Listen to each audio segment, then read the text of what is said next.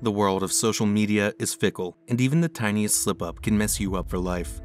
Prior to allegations of his sexual misconduct coming to light online, Bryant Moreland, also known as EDP445, appeared to have his career as a YouTube pro on track. When a shocking video about Moreland surfaced, things took a dark turn. Moreland rose to fame through the popularity of his YouTube channel, known as EDP445. His influence was so huge that in 10 years, he had gained more than 2 million subscribers. But what made people love him so much? He had an unapologetic personality and was very bold. In a world where everything had to be politically correct and censored, EDP was as crude as they come, and he definitely wasn't shy about it. And people loved it.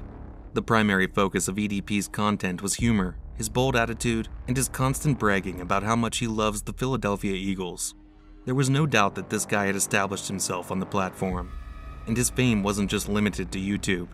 He managed to snag a guest appearance on Howard Stern's radio show, and he also had an appearance on Comedy Central in 2014. But in April 2021, EDP445's unhinged popularity took a very dark turn. The allegations against EDP445. In April 2021, a group known as Predator Poachers reported that EDP445 had been engaging in illicit online interactions with minors. The 31-year-old reportedly planned to meet up with a 13-year-old and even acknowledged chatting with the child.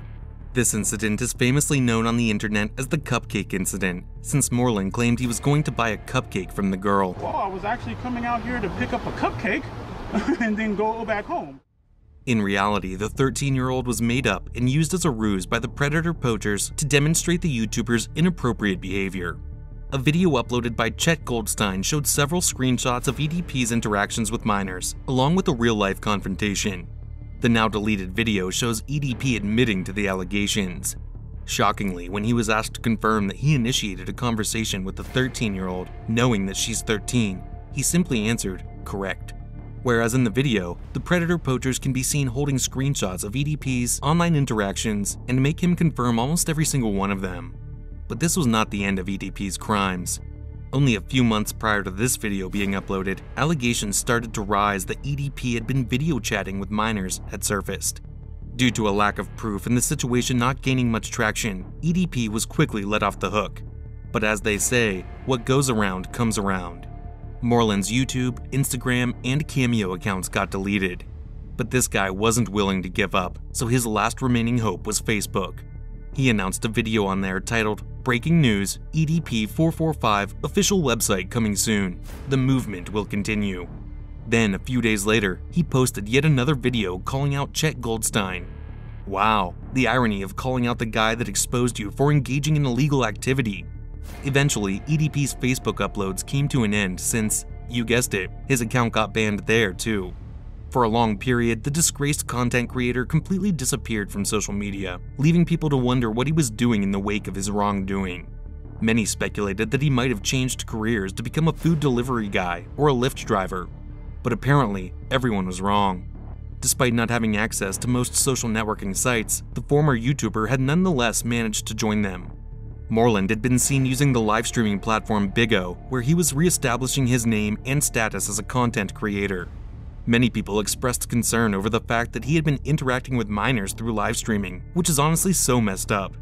Moreland has not yet faced legal repercussions, but the local police department has stated that an inquiry is ongoing against him.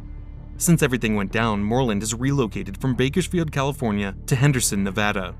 At one point, he uploaded a video showcasing his gun collection on a new YouTube channel called The Notorious EDP. And then he created a backup channel when YouTube took down that channel because of its violation policies. Just learn your lesson, dude. The internet never forgets, but they also never forgive. Multiple sightings of the disgraced YouTuber working odd jobs or even just doing normal, everyday things have been reported. EDP was shown eating at a McDonald's in Sayre, Oklahoma on August 29, 2021 by an Instagram user. Then, a person going by the handle of Master at Work revealed in a live stream on September 23, 2021 that he had learned something interesting from one of his sources. The source claimed that EDP was given until October 1st to leave his apartment after his building's owner got repeated complaints and an incident in which an angry woman shouted at him in front of the whole building.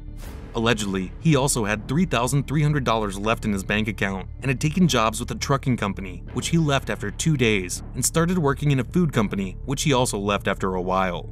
Maybe the problem is in the guy. What do you think? Do let us know in the comments below. Don't forget to like and subscribe to our channel. It helps us grow and bring you more content like this. EDP begged people to leave him alone, but many online sleuths vowed to keep looking for him until he was imprisoned or even killed. There have been reports that he attempted suicide once as well, but he was persuaded out of it by one of his closest friends. A video showing EDP accepting a job with Lyft was shared on TikTok during late 2021. There were even rumors that he applied for a job at Chuck E. Cheese but was rejected right away. Kinda predicted that rejection given his past, right? Then came perhaps the biggest news about EDP in months. This was that he had finally been arrested. Philip, who was an old friend of EDP, shared that he was being held captive at the Henderson Detention Center in Nevada. Philip even provided screenshots of the alleged call times from the prison facility on December 2, 2021. People were quick to point out that they couldn't find any inmate records under Moreland's name, and Philip argued that this was because he changed his name before going to prison. Eventually, most of the internet concluded that Philip was lying to get fame and attention. This lie was further confirmed when the YouTube account Some Ordinary Gamers released a video on February 17, 2022. This video revealed that EDP has a TikTok profile with the name EDP445 The OG that has activity from around the period he was supposed to be imprisoned. Now, most people would hear about something like this and immediately turn against this guy. But of course, the internet always has its way of surprising us. The Free EDP movement began to quickly emerge in May 2021 in response to his controversy with minors.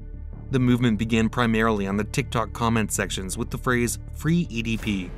Many YouTubers started to notice it and even made videos about it. Some even tried to promote it. Eventually though, the movement died out. And we're kinda glad it did, because why would anyone feel the need to support a guy like this? As of 2022, EDP still uses the streaming app Big O Live, and he also created the Instagram account The OG EDP445, where he posts pictures of food and calls people trolls and other insults in response to the accusations. He's dismissed the allegation as lies many times on Instagram, despite the overwhelming evidence against him and his admission in the video where he's caught.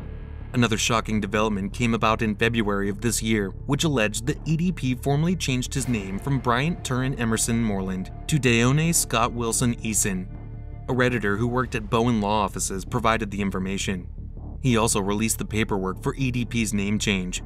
So was Philip telling the truth? Who knows?